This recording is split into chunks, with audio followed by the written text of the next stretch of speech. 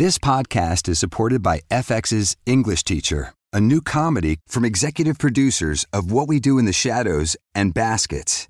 English Teacher follows Evan, a teacher in Austin, Texas, who learns if it's really possible to be your full self at your job while often finding himself at the intersection of the personal, professional, and political aspects of working at a high school. FX's English Teacher premieres September 2nd on FX. Stream on Hulu. Thank you for listening to the Mutual Audio Network. We are here for you 24/7. But fair warning, some of the shows are a little cranky if you get them up too early. The following audio drama is rated R and is recommended restricted for anyone under the age of 17. August 3rd, 2005. You are experiencing technical difficulties. Please stand by.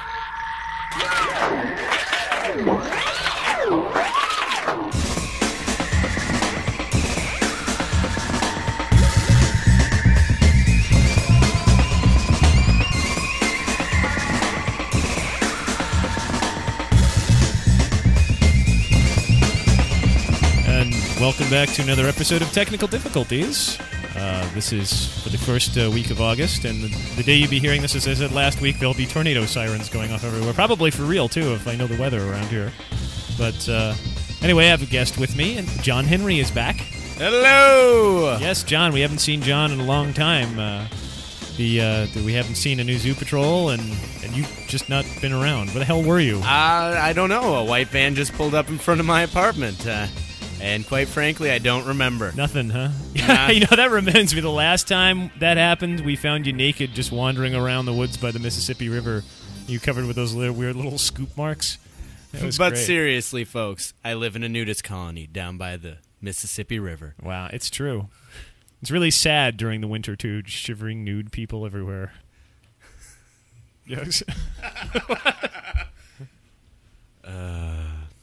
No, but we use our body heat to keep us warm. Body heat! Now 10% more effective! So, and is that how you power the generators in the car, just body heat cars? Well, it's actually an Amish nudist colony. Yeah. Everybody has a hole in a sheet that they walk around looking through so as not to see any vile things of nudity and acts of nakedness okay. and sin. That's always good not to have the sin around. Yeah. Because that leaves more for the rest of us, I would think. I have a sin-powered car myself. Oh, really? Yeah, sin. 500 times more efficient and effective. Anyway. What kind of mileage do you get? I gotta go. It gets 3,000 miles to the gallon. Per gallon. Per of gallon. sin. Per gallon of sin. It takes a long time to build up an entire gallon of sin, though. Oh, yeah? Yeah, it does. It takes hours of perdition. And What if you had like a preteen son? I think that the dirty thoughts alone. Ew! Don't do that. Ew. Not for you, the son. Because wouldn't it be like a puberty. family's worth of? Oh, puberty, you mean? Yeah. Yes. Oh, yeah. I did not mean to misconstrue anything there. No. Anyways. Yeah, we'll be skipping this intro from that point forward. Anyway, I just as a side note, we just last night I was catching up with LuckyBitchRadio.com with Wanda Wisdom, and Wanda had just had her 100th episode, and that really amazed me because we started doing podcasting around the same time, and that was about 5 months ago, and Wanda had her 100th episode, and I was thinking, boy, that is so cool. I mean, Wanda Wisdom does a show every night, just pretty much 5 days a week, and so it was easy to build up that many episodes. And you and I just do once a week if I'm here. If you're here, yeah. And, I do do one a week. I do one a week. In fact, I've skipped a week, and I may skip another week in the future if something comes up or something. But still, you know what I mean? It's like I can't wait for when the day comes along for when we have like the Technical Difficulties 100th episode. I just can't wait for that. You can't wait? No. Then why wait? John, is that a magic wand? It sure is! Follow me! And with that, we present Technical Difficulties number 100. Yes, Isn't that amazing, John? 100 episodes of Technical Difficulties, isn't that? 100. 100. Boy. One with 3 zeros. Yeah, that's thousands. 100. 100, yes. That's okay. Well, anyway, we made it all the way to 100 episodes now, and boy, what a long, strange trip it's been.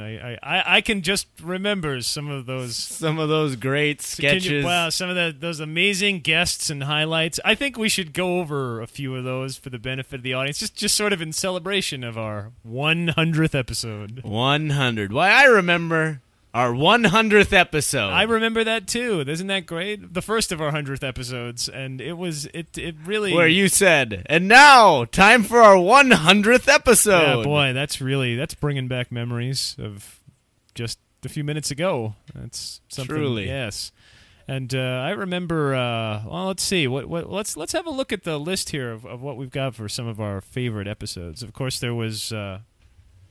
remember the humble origins of... Yeah, it seems like just 20 years ago that your podcast was just a young I screwed up. I feel like That's all right, just keep it going. I'll keep going. Why? I remember back when it was just you, 2 tin cans and a string in Soviet Russia. Isn't that was back then in the Cold War? And it was amazing because back then, Soviet Russia, the podcast, you didn't listen to podcast. It was podcast. Podcast, listen to vodka. Vodka and stood in long line waiting for food and automobiles. It is the comedy of the state. It was, and the podcast made Ronald Reagan laugh a lot.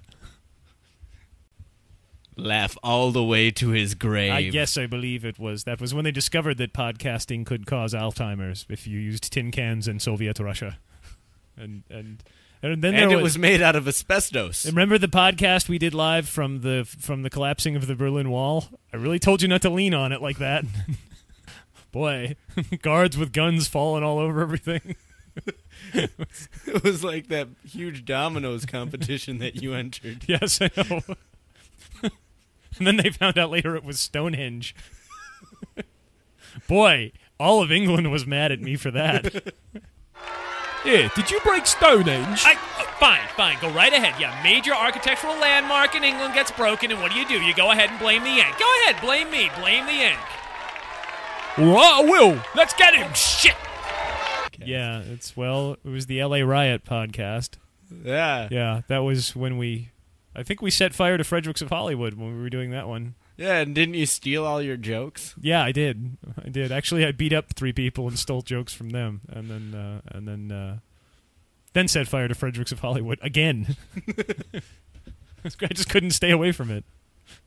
Well, in celebration of this, what do you say we go back and sort of relive some of those highlights? Like, what's some of your favorite bits, John? I mean, I don't think I'm alone in this, but who could forget such hits as the introduction to episode 94? Oh, I remember that, yeah. June 14th, and you are experiencing technical difficulties. Please stand by. And then there was the episode 75 introduction. That was really... That was great. You were on your A game. Yeah. Episode 75 of Technical Difficulties. You are experiencing technical difficulties. Please stand by. And then there were some of our many live events. Remember that? Like the sound seeing tour of the Mall of America. Yeah, where we covered the live Leif Garrett autograph session. Why is everybody running away from me? You're on drugs, Leif, aren't you? You're on drugs, aren't you? Come on, Leif's on drugs. They know. Yeah, you're on drugs, aren't you? I know you're on drugs. Here, I'm parked out back. You want to go for a ride? No, I can't want to go with you. You're on drugs. You're on drugs. And remember the one where we got to ride in the Batmobile? Yeah, inside Air Force One. With Mr. T. And we went into that nosedive that made it feel like zero gravity. Yeah. Here, let's play the tape of that. Cue it. Oh, sweet, the Batmobile. We're in the Batmobile and Mr. T's asleep in the back seat. Gun it. Turbine engines to speed, dude. Hey, Ghost of President Taft, is it okay if we drive the Batmobile around the Air Force One? Go for it! All right. Woo! Look out for this. I pity the fool. Oh, shit, John. Where am I? Mr. T's waking up. Give him some more milk before he realizes we're on an airplane. Oh, woo! Just say no to drug school. Oh, Mr. T's unconscious, and Air Force One's going into a dive. And we're in the Batmobile. We're in free fall. Quick, get some more water. Put Mr. T's hand in it. And boy, did we ever. Oh, man, we drove in the Batmobile. We free fell. Yeah, and Mr. T P'd right in free fall right there in Air Force One. Oh, boy. I have to say that was probably the greatest day of my entire life. And I think we all learned a valuable lesson. We sure did. But hey, I've got a favorite episode. And really, one of my favorite episodes is episode number 83. The series finale for Zoo Patrol. Wasn't that was amazing? Intense. Let's listen to a bit of that.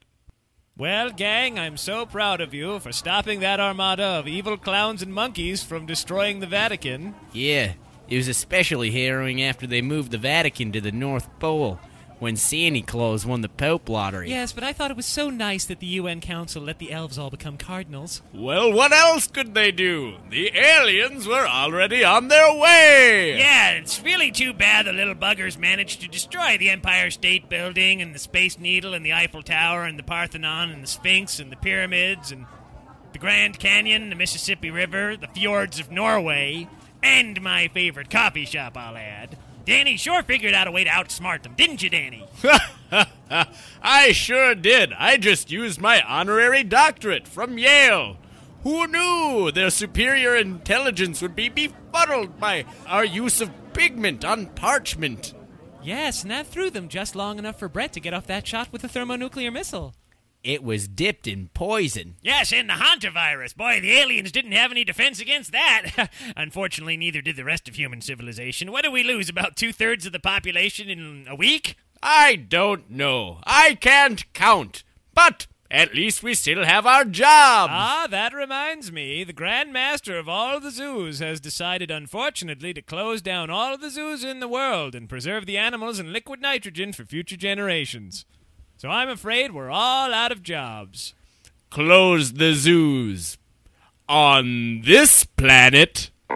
You've been listening to Zoo Patrol. The end. Yep, and that was it. That was the end of Zoo Patrol. Yeah, it had a good run, though. Yeah, it did. It did. 75 episodes. Yeah, but do you remember the spin-off show? Oh, yeah. Zoo Patrol in space. And I think we also were thinking of calling it Zoo Patrol Hollywood Space or Space Zoo Patrol. I never really fit. It didn't really gel together well. Well, it didn't really fit with the listeners either. No, it's kind of like our after mash for that. It was we got a lot of really, really, really raunchy mail on that one. Nobody really liked it. That, and it only lasted one episode. Yeah. Because Danny poked holes in the spaceship so everybody could breathe. Yeah. And remember that audio message we got from those kids? Actually, I am sending this message to you in the iPod making place to cite a flaw that I found in your program. Yeah. Where, because if Danny on Zoo Patrol Space Show had really poked holes in his shuttle, the whole thing would have exploded, and without any flames, in the vacuum of outer space, as well as all of their eyeballs popping out and their blood boiling in an instant. Yeah, it wasn't really very realistic, and I think they shouldn't have replaced Sylvia with the robot from Buck Rogers. That was really annoying. That's enough. Just press stop on my first And Sony. they didn't even have Mel Blanc doing the Beady Beady voice. It sucked, man. You shouldn't have done that. Just press stop. And then you should have I used... said press stop! No, they should have used the robot from the Black Hole. Mom! Yeah, those were the kids from the LARP Society. Remember those kids? Yeah. Boy, I sure do. Yeah, boy, they were quite a handful of little pips there, weren't they? Yeah. Weren't they ever? But do you remember the very special episode of the LARP Society? A very special after-school special of the LARP Society. I remember that very clearly, where Wyman had a problem. Come on, I want to see if I can roll to steal the jewels of Zarthon. Yeah, where's Wyman, man? He's been in the bathroom you guys, we have to wait until he gets back. He's been in the bathroom for like half an hour. What's going on over there, man? Here he comes. Okay, I'm ready. I got my cleric. What? I'm ready. Man, what were you doing in there for so long? Nothing. I wasn't doing any. You were gone for like an hour. I was masturbating. I was. That was what I was doing. No, but your nudie magazines are still hidden underneath your bed. Yeah, and your hands are like you don't have hair all over your hands because my mom told me you get hairy palms if you do that. Listen, Wyman. Nathan and Carl are right. Yeah. And we have a game to play. In the next room, But I've decided you're gonna face the ogre what? of addiction. No, I was doing drugs. All right, I was doing drugs in the bathroom because my mom divorced my dad because my dad is gay and I was adopted and I have epileptic seizures and I had to take drugs because of all the peer pressure from the bad kids at school. That's why I drink and take drugs. That's right. And that's why you have to face the ogre of addiction. No, I don't want to fight the ogre of addiction. I can't fight the ogre. I'll roll to hit. Damn it, I missed. You guys are going to help me, right? No way! No way, man. You got a monkey on your back! You got to take this one by yourself. You guys suck. All right, guys. This is for serious. You miss, and that means now the ogre gets to take a swing with his +1 warhammer of addiction. I've been hit. 12 points.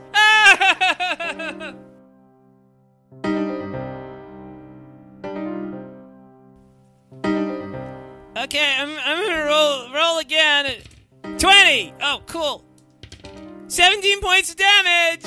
I get to take a shot. I can't believe it. He beat the ogre of addiction by himself. Yeah, he didn't roll anything but 20s the whole time. That's because I was drunk. Logic dictates that if we all get drunk, we'll all be this good. Yeah, maybe we should all start taking drugs. Yeah, we'll be like the toughest kids at school in D&D. Yeah, toast to us. Hold it right there, kids. Mr. T. Hey, Baracus. That's right, kids. Put down that crack pipe. Unroll that $100 bill. You gotta stop using drugs before they start using you. You gotta be somebody or be somebody's fool. Mr. T, did you wet yourself? What? No. I was in the Batmobile. In a free fall. On Air Force One. With the ghost of President Taft. He said it was cool. Mr. T's on drugs. Oh, Mr. T's on drugs. What? T's on drugs. No. The drugs was in the milk. They gave me the milk. The drugs was in the milk. So many memories. So many memories. Is your mic? I'm going to turn on my microphone. Okay, yeah. Wasn't that? 100 episodes. That was so quickly. And we didn't even get to. Whoops, we didn't even. Hold on. Keep talking while I pick up. Oh. Yeah, there were so many parts that we wanted to show all of you.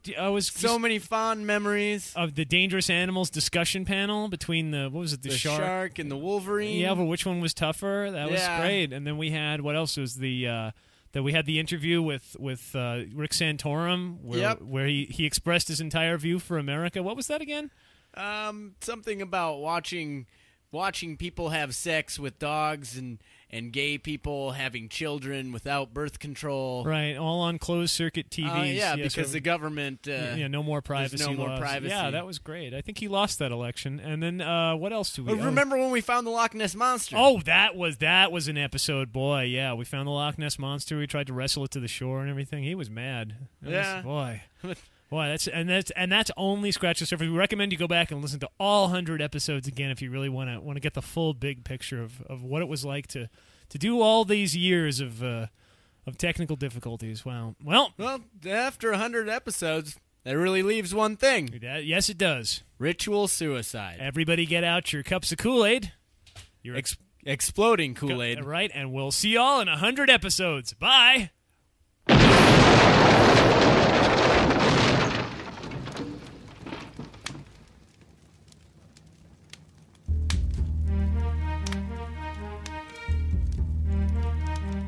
Isn't it rich? Aren't we a pair? Me here at last on the ground, and me in the air. Send in the clowns. There ought to be clowns. clouds. We need some more Clouds. There's Mr. T. He's high as a kite. In the Batmobile in free fall with President Taft. And Leif Garrett. He's like a clown. Who's high on some drugs. And then running Driving around like a fool. And in Air Force One. And then we have fun. in Air Force One. Send in The clouds. Well, that brings us to the very special 25th 100th episode of Technical Difficulties. Technical Difficulties. Clowns. I'm Cayenne Chris Conroy. And I'm John Henry. And we'll be back again next week with more fun on Technical Difficulties. Until then, drop us a line at techdiff@tcinternet.net or vote at Podcast Alley for the show, and we'll be back again next week. Take care. Adios. Me here at last on the ground. And me in the air. Look out for Mr. T. He's drinking the milk. And pitying fools.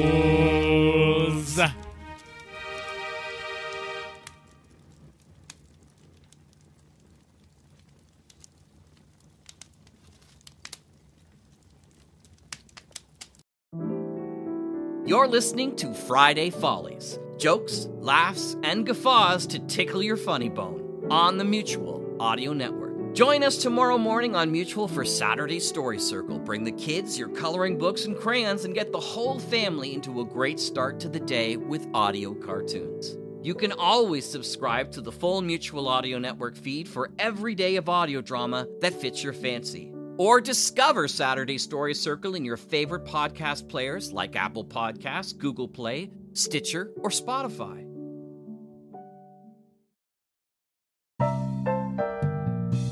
The Mutual Audio Drama Network, where we listen and imagine together.